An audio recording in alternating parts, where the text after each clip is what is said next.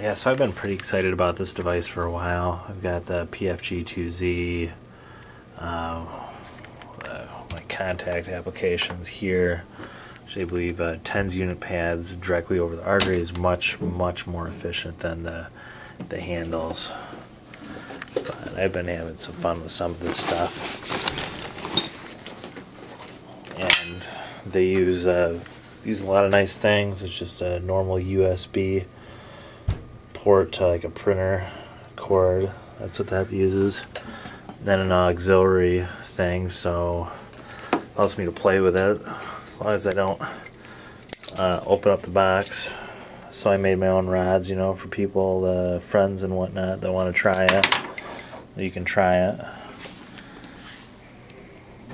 Yeah, I don't know. It looks better than it used to, and it's been pretty strong and durable.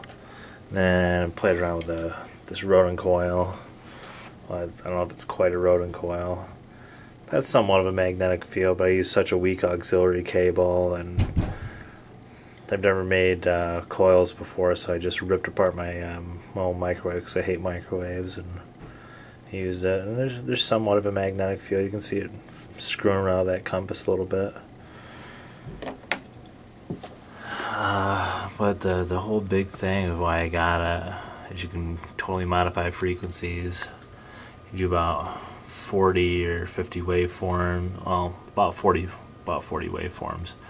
So you got square there, got rampart here, switch. There it is. Rampart 10, that's one of my favorites. And a bunch of different variations of square and rampart, and ramp down, that's rampart 40. 65,000 hertz. Zyto high frequency calculation. So what that means is I'm running higher frequencies, but they're related to the ones that the LSA Pro told me that were good for me with electrodermal screening. And there's a calculator online that you can go to.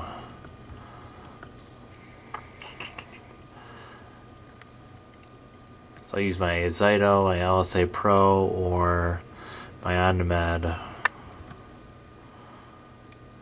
and I'll go Pulse Technologies high frequency calculator, and you enter in whatever frequency, like 70. Calculate higher frequencies. That's between 30,000 and 300,000. So it says 35,840, so it's some kind of multiple. What about 1 million and 3 million? Same thing. Enter your frequencies there, or frequency. There you go. So that's what I want to run. So these higher frequencies are supposed to create a much faster resonance in the body, or resonance quicker. I don't know if I'm saying any of this stuff right. I do know that I like this machine. Running the organ frequencies on myself has been making me feel quite a bit better at these higher, much higher frequencies. But the main reason I got it is for these Candida programs, and those are ones that I've created myself, that I've saved into the machine, and you know, I could add whatever frequencies I wanted to here, and I could add that and have it run it, you know, as long as it's under 200,000 hertz for the old pulse precision LED. The wavelength spectrum is supposed to be all over the place, from far infrared to ultraviolet. So that's cool. Into 4.5 minutes. So you can add any frequencies.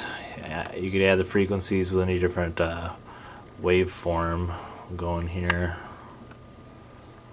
The rampart, gauze. You know, there's chirp. There's all kinds of stuff.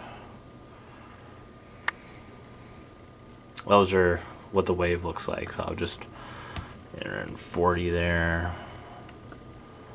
Not that that's good for anything that I know of. I just wanted to show you this gauze waveform.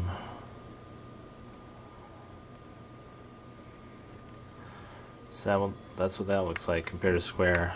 And just so many different ways to run so many different frequencies and relatives of the same frequency. And this just uses the basic CAFL. You can search anything in your computer. This is all hooked up to the computer. It's meant to be controlled by the computer. I love that too, because computers are awesome and buttons suck. Let's see.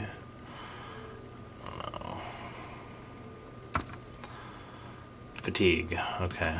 I didn't want to punch any diseases. This is so friendly to diseases as far as organ amplification and stuff like that. 10,000 hertz is on almost everything.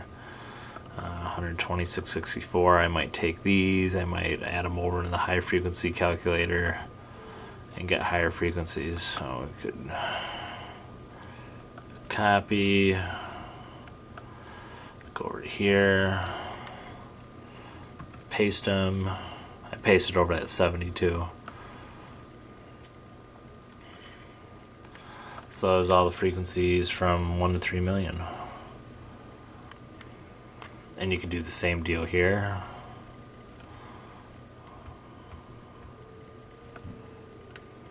If I can highlight these things right, this touchpad gets a bit tricky.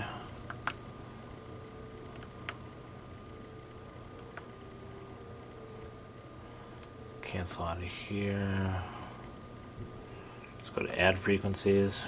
Remember I took this for chronic fatigue. Square is just set as standard, but again let's do triangular. You can set the power 1 to 10,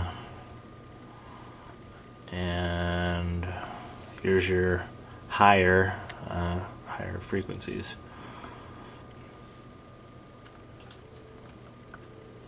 Yeah. She doesn't want to run those frequencies over 200,000. It'll shut it off. But that's it in a nutshell. And sorry the video is 7.5 minutes long, but maybe you learned something. I think it's a very moderately priced device at $1,500 or $1,200 for the other one. I don't know. It's somewhere around $1,500. I think that's what I paid.